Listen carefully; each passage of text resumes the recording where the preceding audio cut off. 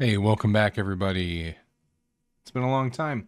I was on vacation and I had put a couple videos out for scheduling, and I see you guys like those videos. So that was a good thing. So we'll keep doing it. We'll keep doing the hey, so you pulled this guy series, or hey, you fused this guy series, or what are you thinking about this? Is the world coming to an end? Maybe, maybe. But today we are going to talk about, because I had a request from one of my subscribers. Can you please cover Nekhret the Great? Yes, I can. Nekhret the Great is a great, pun intended, I guess, champion. He's a void legendary, and really he is only good at one thing and one area of the game, and that is going to be arena.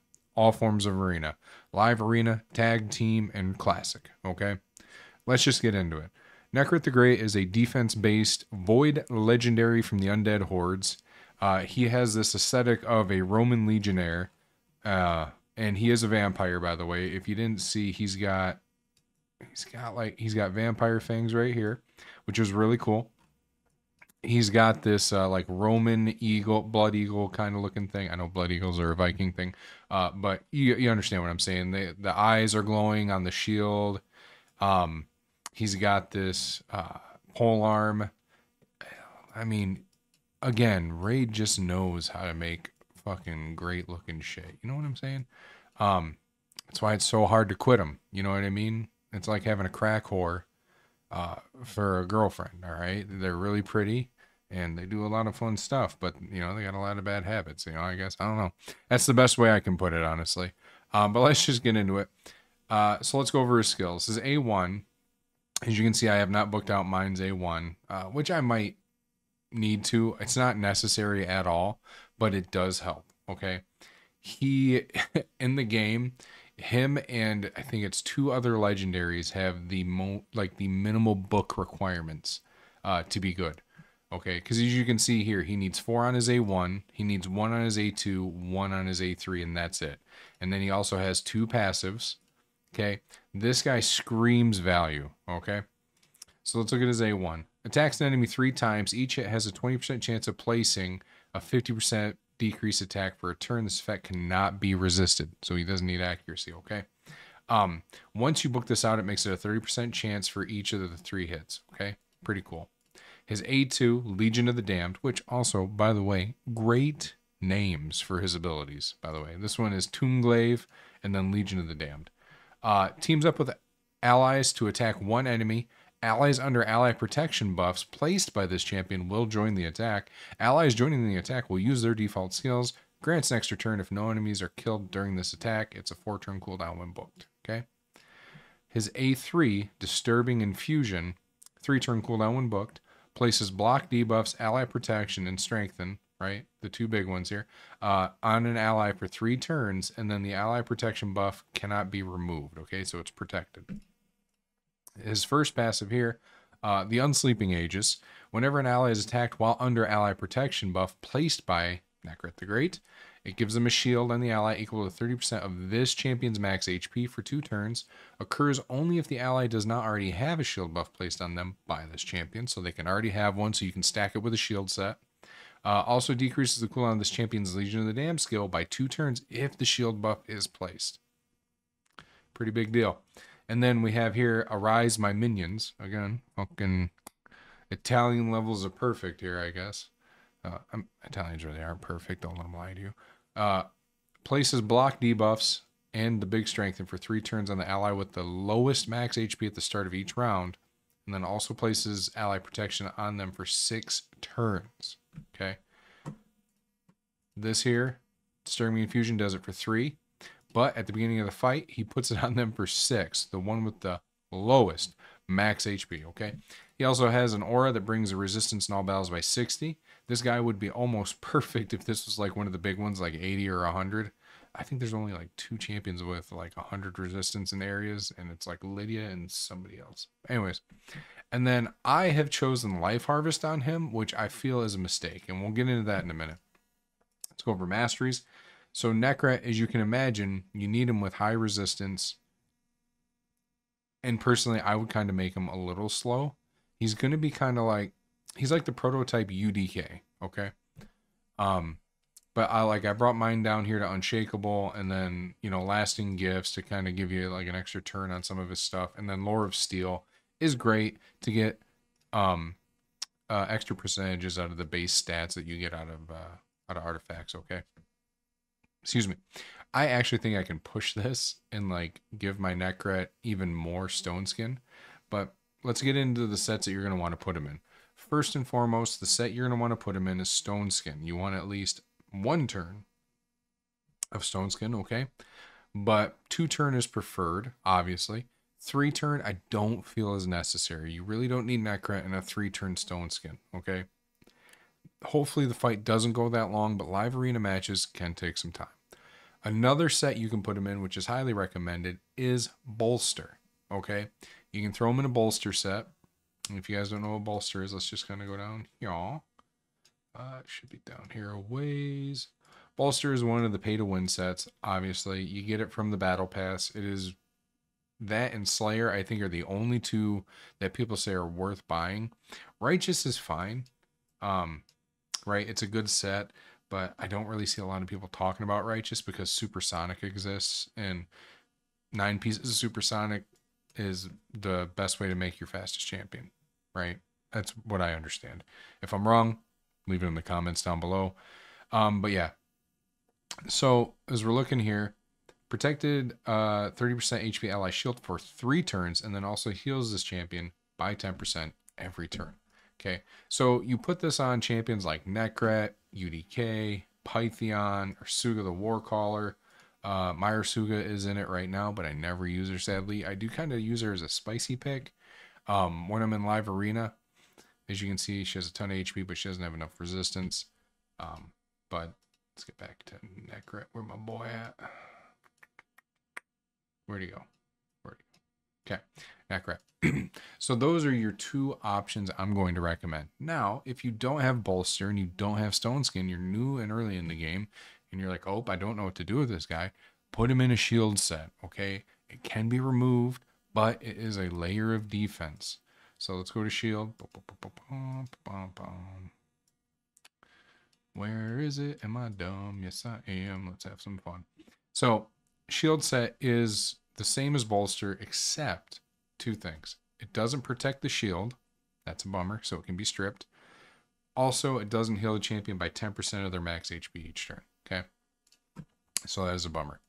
Now, stats you're going to want for Nekhret, okay? HP boots, HP chest, and I recommend HP percent gloves. And again, I recommend almost no speed on him, okay? You want this guy to hold on to the Stoneskin and the Bolster set for as long as possible, okay?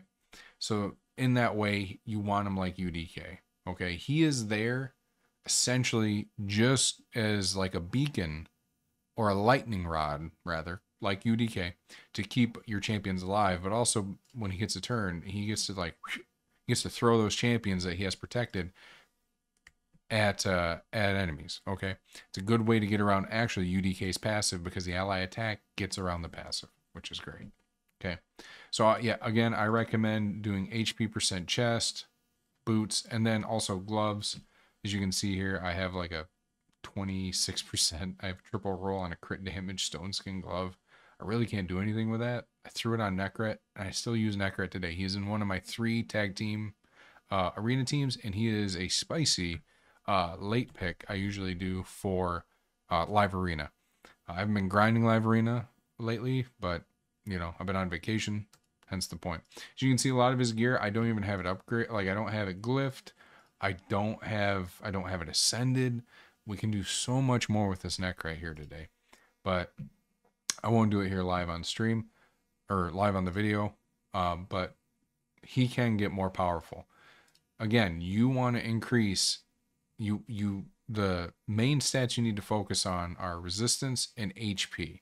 Okay. Also give him a bit of defense, 3,500 or more. That's the ideal spot. Any more than that, it's negligible because of all like the ignored defense mechanics that are in the game right now. Okay, it's actually a way that Arena is going, and I do watch Shinny. If you ever see this video, shout out Shinny. Go to his channel, subscribe to Shinny. He knows what he's talking about with Arena.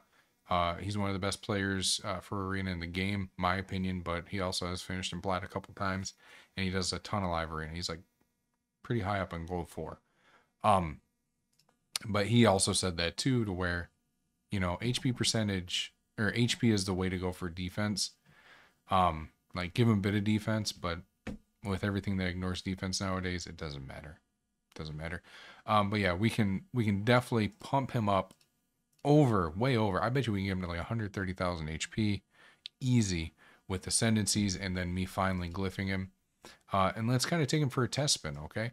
If you haven't, read his lore. It's fun. Hey Raid, come talk to me. Let's talk some lore stuff. I know Layla Fox has that bitch cornered, but whatever. Well, let's just take him into live arena, and I want to show you what he can do. Okay. Refresh the list. I want to find a good team here. Man, I heard this team's good. Okay. Let's use not this team. So I'll show you the team I have him in. I have Armand's lead. Obviously, you're gonna want to do that. Sify, Nekhret, and Rotos. This is generally what you're going to see him used in for arena. Okay. You're gonna have a CC champion. In probably this duo here, okay? A lot of times you can see him used with Sun Wukong. I've seen him used with Kandrafan. Any attack damage dealer that's going to have low max HP, he is going to be in, okay? So, right here. Position also matters, okay? You want him roughly here or here. Depending on, here's the thing. We'll get into blessings right now, actually. I'm sorry. Let's get into blessings. Okay. I did kind of skip over that. Let's go. Oop, nope. And then, yep. He is defense. Okay. Blessings. I'm sorry. Change blessing. Okay. Life Harvest is what I chose. I actually want to change that. My recommendation also right now, since we have the new blessings coming out, Raid Plarium is going to let you change your blessings for free. I put $1 on that. I'll give you $1 if I'm wrong. Because they do that anytime they come out with like new things for a mechanic. They're like, you get a free change. Here you go. Which is nice of them to do. But actually, you want to put him in Lightning Cage. Can I change this? Yeah, we're going to swap him into Lightning Cage. Why are we putting him in Lightning Cage, Ope? Right here. Lightning Orb stacks, 3% chance to protect a random buff from being stolen, removed, or transferred. So if you don't have 6-star blessing on your Nekhret, use Lightning Cage or use Life Harvest, whatever you want to do. Lightning Cage is my recommendation because it is going to protect the Stoneskin buff that he has on himself, right? Makes sense, right? Good. Okay. If you have 6-star blessing on him, you obviously want to go polymorph. Okay. And here's the reason. Nekhret is going to be high in the team order because if you have a 6-star blessing on him and he has polymorph on him, he's going to proc the polymorph debuff before the debuffs hit the rest of your team. That's how this works in the game. It's sequential order. So say you have Armand's, Nekhret, and then you have like Sify and Rotos, okay? Say they have, who's a good CC champion that everybody hates? Okay, we'll say they have an enemy Armand's. Armand's goes to deplete the turn meter and put Stoneskin on, put stun on people.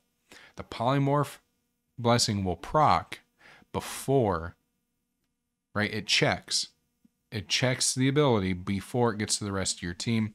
So it can save your Rotos and it can save your Sify and it'll save your ass in a fight. Okay. That's why I recommend polymorph for 6-star blessing or higher. 6-star blessing or higher. 6-star blessing.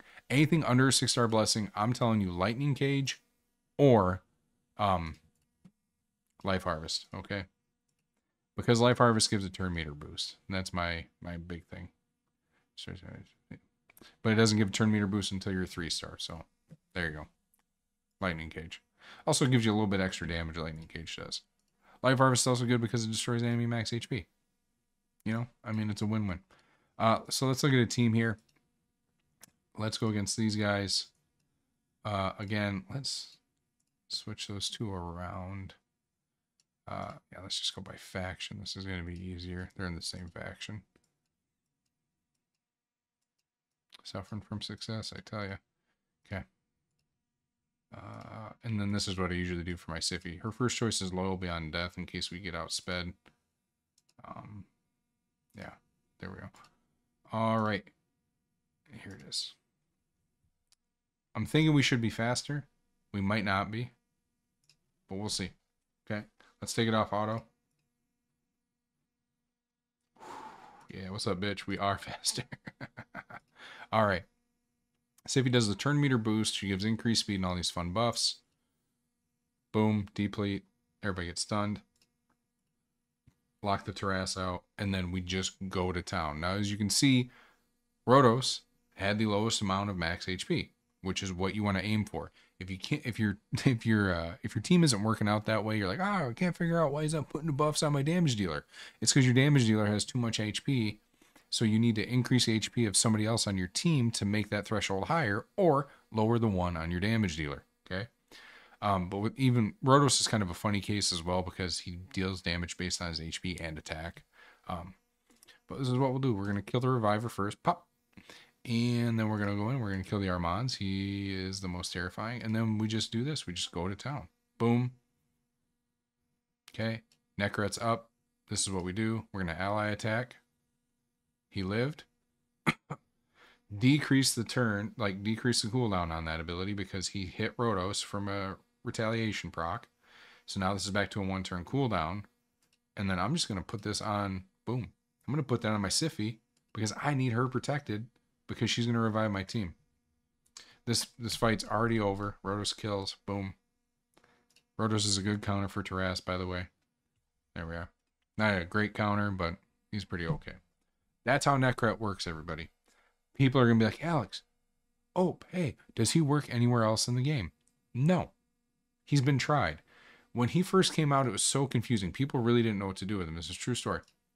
When Nekhret came out, they looked at his kit and they go, is he a clan boss champion? You know, are we able to get him like in reflex and get him in relentless so he can cycle turns and do refresh accessories to put his ally protect buff on the entire team? And then when he uses his ally attack stuff, you can start dealing big damage on the clan boss. No. Deadwood Jedi tried that. It didn't work out. And then everybody went, oh, fuck, we're dumb. We're all dumb. He is definitely an arena champion. I mean, and look at him. He looks like a Roman gladiatorial, like, you know, he won his freedom. You know, he's Maximus. But there you go. This video is running kind of long, 17 minutes. But there it is. Again, Nekhret, do not use him for PvE. He is a PvP champion only. He looks hella badass. I mean, let's just fucking look at this guy, huh? Huh? He ain't got no guts. Oh, he's got some intestines just still laying there, but that's all right. I think it'd actually be kind of fun if they took their red eyes and they put them all in the sigils and stuff. That'd be really cool. But yeah, he is a vampire because of his teeth, and he's in the undead hordes. He is missing his mandible, all right, his bottom jaw, so he's got this golden one put on. It makes him look kind of like a beetle. But yeah, I like Nekhret a lot. I use him. He's great. Any questions, please leave them in the comments down below. Hopefully this helps you out. I'll catch you guys next time. Bye-bye.